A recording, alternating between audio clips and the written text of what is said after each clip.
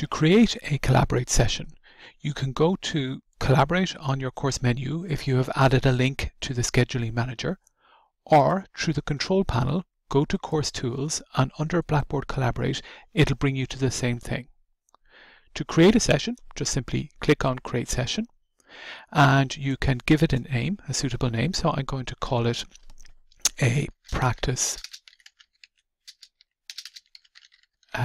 session, and I'm just going to use the default times here, or if I want I can just simply change.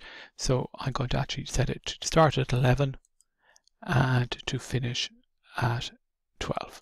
Click Done, and we can allow entry into the session before, so that students can just check that they can get into the session, and we can also share with other student courses. So by default, students within your Blackboard course will be able to access the Collaborate session, but we could actually add other courses if we wished.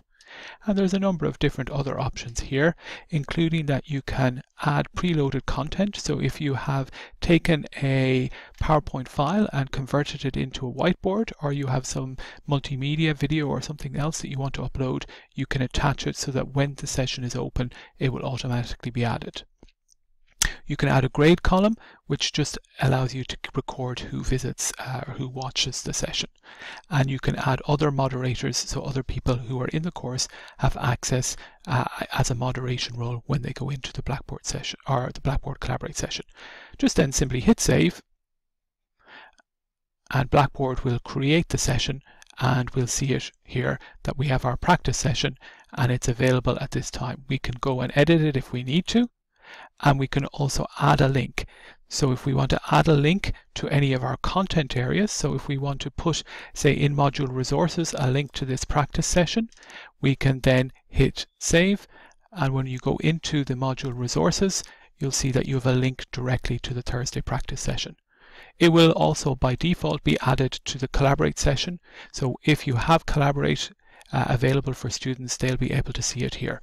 Again, if we go into the student preview, we can see exactly what a student would see. If they go into the Collaborate session, they'll be able to see any sessions that are available, plus any recordings.